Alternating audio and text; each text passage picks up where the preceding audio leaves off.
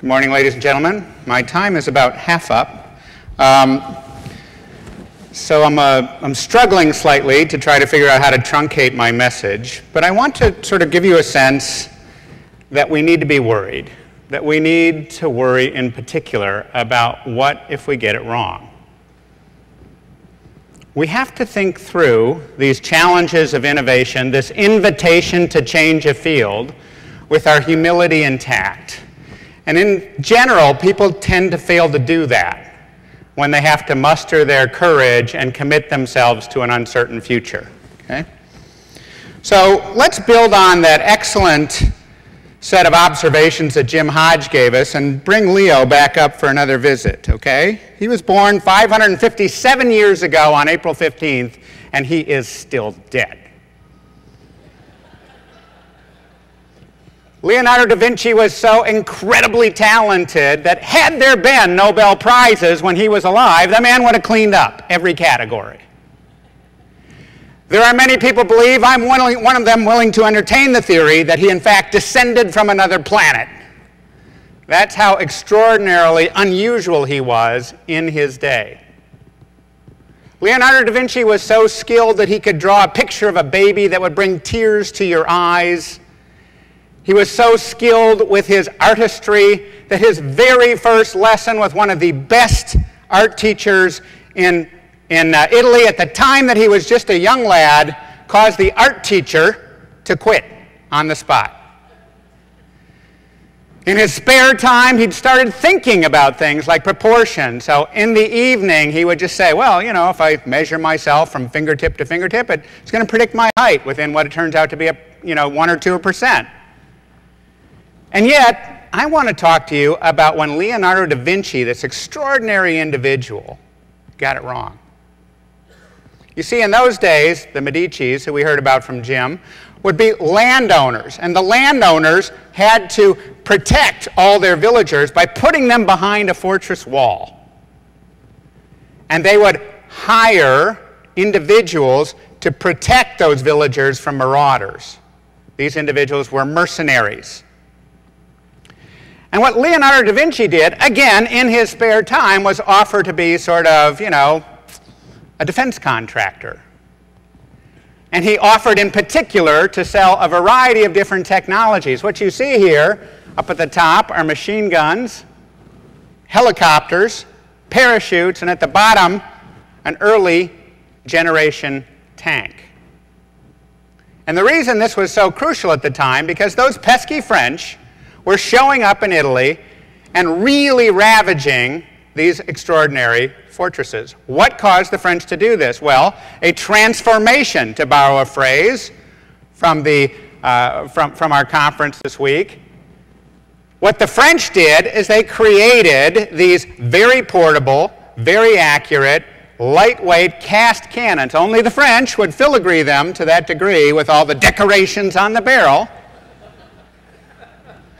But the way they were conducting their warfare was to roll them up to the corner of wooden fortresses, blast, cannonballs over the wall, start a fire, wait for the people to come out and slaughter them. Now, if you're a mercenary, and this is the option where you're supposed to fight against this battle in a transformational change, I think you would prefer not to. You stay inside and you have another plate of pasta. This turned out to be a problem. Leonardo da Vinci's solutions were conventional warfare. They took the moment of the day and they said, let's see if we can't use special weapons and tactics. How many of you get the occasional impression that as we try to fix or repair or change or layer new things on top of what we were properly told yesterday by both Denny Cortese and by Clayton Christensen is really not a system? How many of you get the instinct that sometimes we make mistakes by layering it, festooning it with additional degrees of complexity? Because if that's your instinct, trust that instinct. You see, the answer, it turned out, inside of the Italian world took another 40 years after Leonardo da Vinci died to actually solve. And it turned out to require a really fundamental shift in the system. What you see in the lower right is the new design of the ways in which the villagers learned to live. There were no blind spots. The villagers were way in the middle, and you could put skilled archers out on the points. It made the cannons irrelevant. And more to the point, what the Medici family learned to do was to gather people up and to create the beginnings of participative democracy, to get people engaged, as we learned from Pat Garrity this morning, in creating the life that they want to have, giving them the freedom and the invitation to do that, and specifically trying to address new ways to get a standing army and people actively participating in the ways that they would live as members of a community and members of a village. This is our little parable to begin a conversation for the next few minutes about how sometimes things change. We are all of us properly alarmed about the rising costs of health care. When you look at the predictions, it is out of control. And specifically, when you look at it as a percentage of GDP, you can see that in 2007, it's at 16.2% of GDP, rising in 2018, not so very long from now, to more than 20% of our gross domestic product. No civilization has ever been able to tolerate this level of cost. This is why you hear this ridiculous phrase that only a bureaucrat could love, that we have to bend the curve. Okay?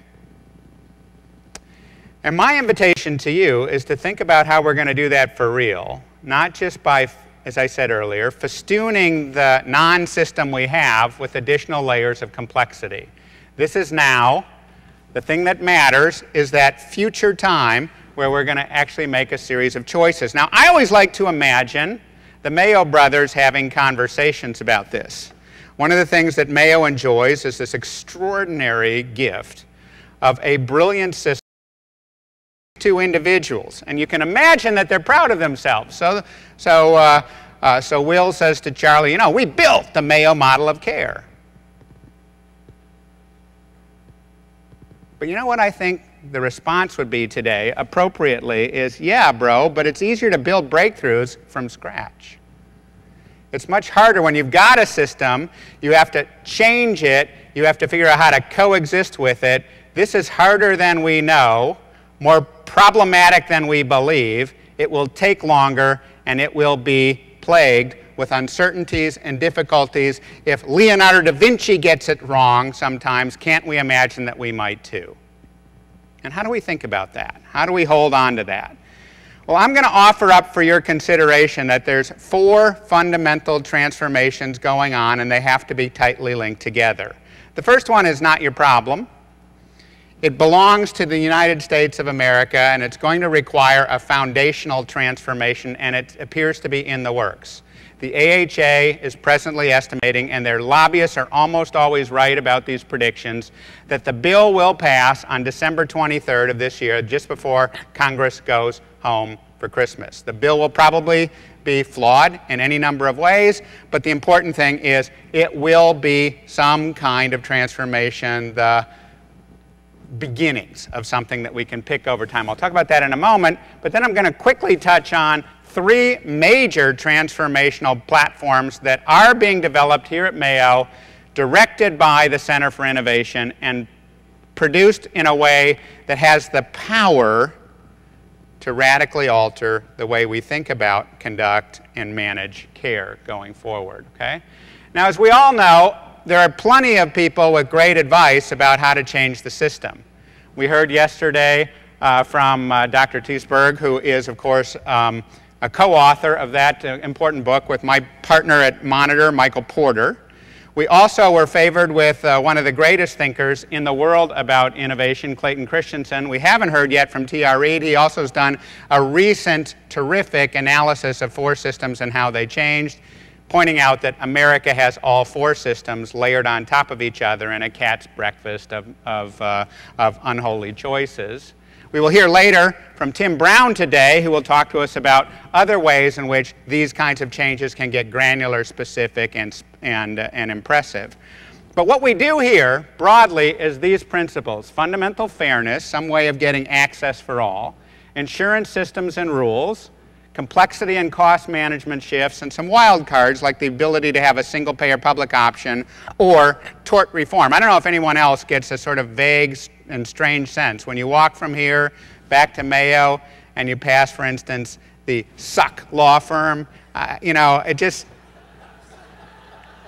I've been trying to figure out how exactly I feel about that. I vaguely imagine that there are lawyers in there whose whole career it is to just harass doctors at Mayo and hoover their wallets. But I'm hoping that that's just you know, my overactive imagination.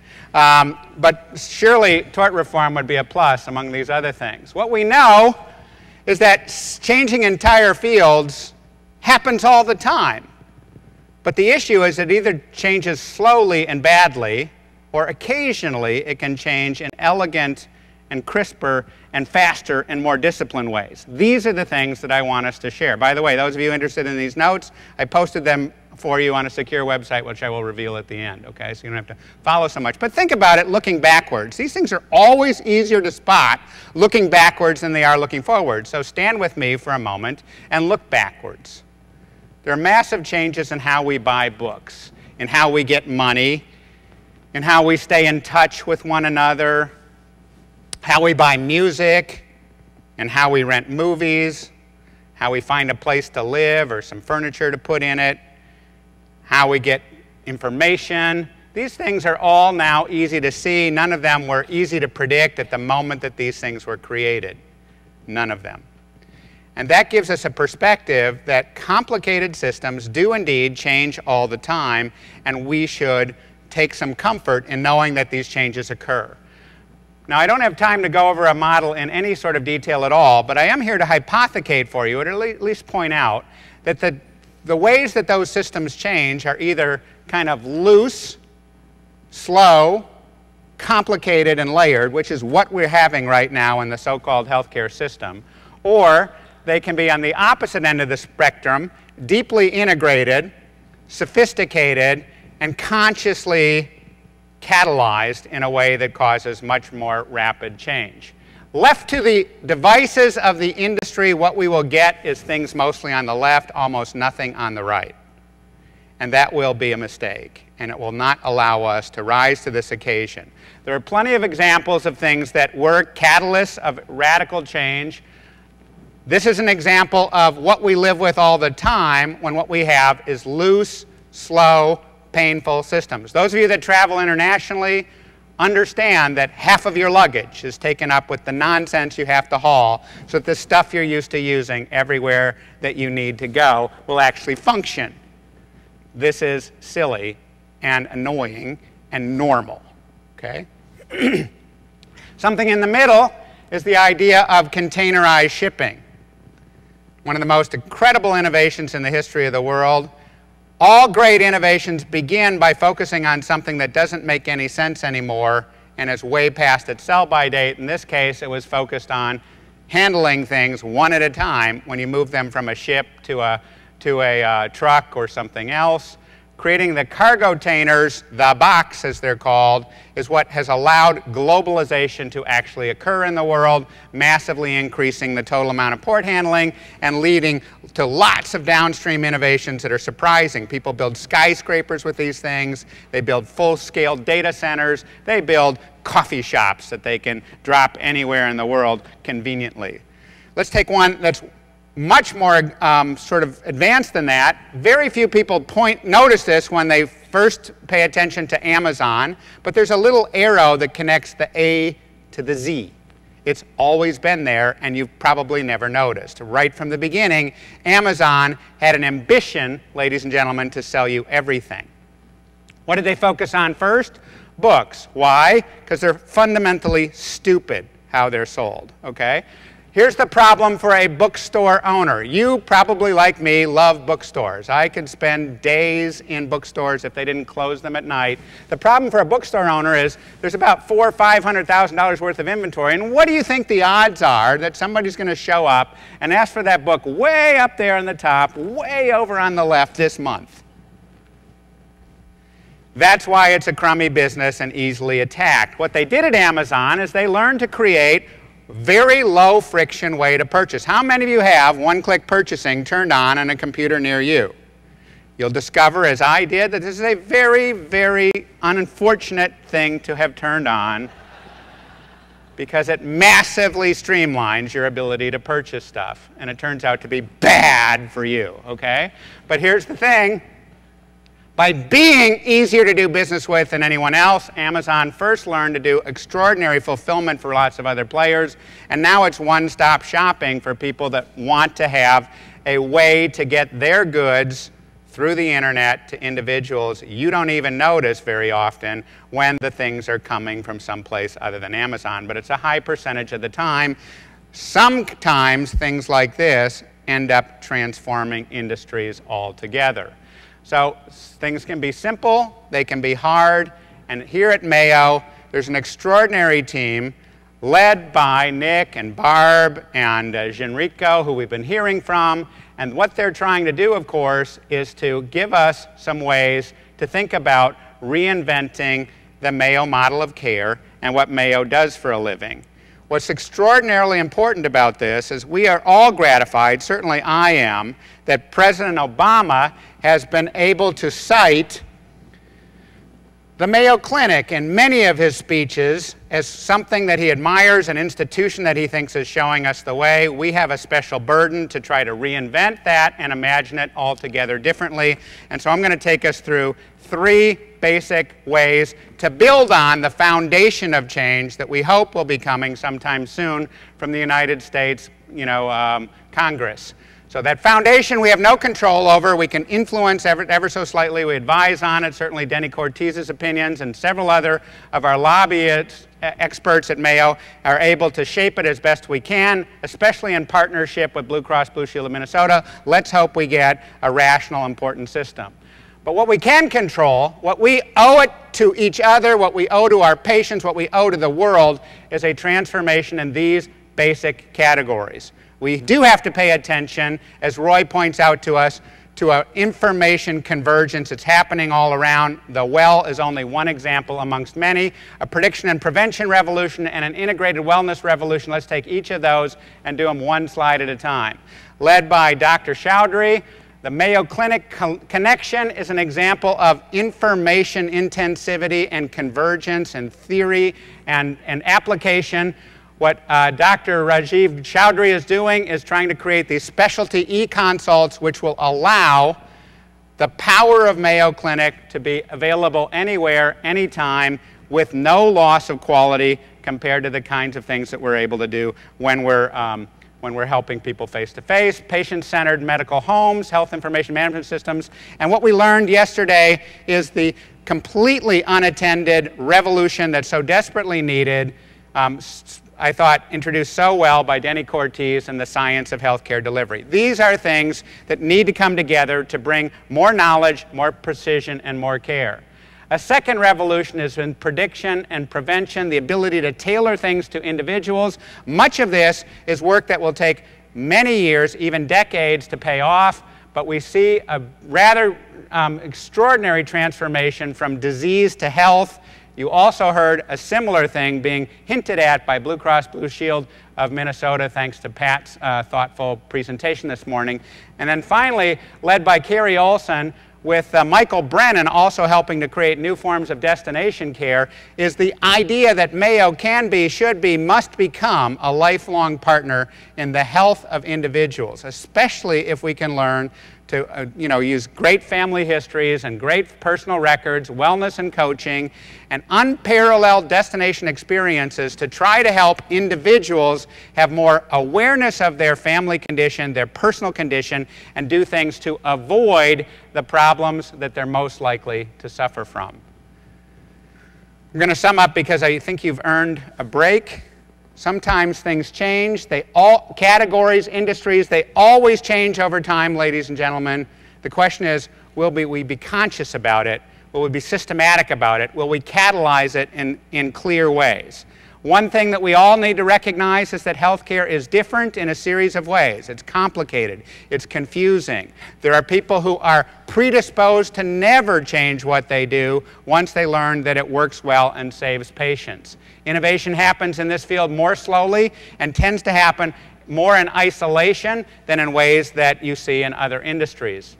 Hospital systems, delivery systems generally, may not be quick to notice or adopt best practices even once there is evidence of their superiority. It's a really interesting phenomenon. Practitioners often have different goals and different needs than patients. Fortunately, there seems to be less resistance to these kinds of insights and ideas at Mayo than there are at other places. What we do know, though, is that any multi-system like this is complex, and it exists in a web of interdependencies. This makes change inherently slow and costly and layered and hard to foster. Sometimes things change, not always with the swiftness and certainty that we need. What I'm specifically urging us to do is to embrace, in the way that has been set in motion by the Center for Innovation and deeply supported by all of the leaders of Mayo Clinic, the kind of courage, confidence, discipline, and humility that makes a difference. 100 years after Leonardo da Vinci died, there was a pretty interesting observation made by Machiavelli. He said, "There is nothing more difficult to take in hand, more perilous to conduct, or more uncertain in its success than to take the lead in the introduction of a new order of things." What he's saying is it's hard to be a revolutionary. It's hard to change everything all at once. And he points out something that should be obvious but often is not. The reformer has enemies, and all who profit from the old order, and only the lukewarm defenders and those who would profit from the new order. This is what we are seeing exactly now in the ridiculous, nonsensical, and hysterical resistance to healthcare reinvention in our nation's capital and all across the country. Ladies and gentlemen, we owe it to one another to bring discipline, to bring courage, to bring curiosity, and yes, humility to these important tasks. Thank you very much.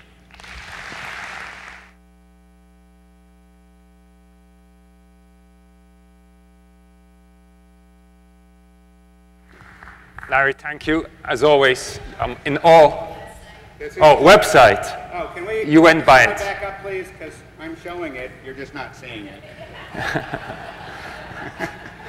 There you go. Clientweb.doblin.com. Everybody in this room should be savvy enough to know you never have to type that stupid HTTP thing. Just please don't start with www. Log in as Mayo Space Clinic. Password with an initial cap is transform. That'll get you the notes. Thank you very much. I'm sorry. Thank you, Larry.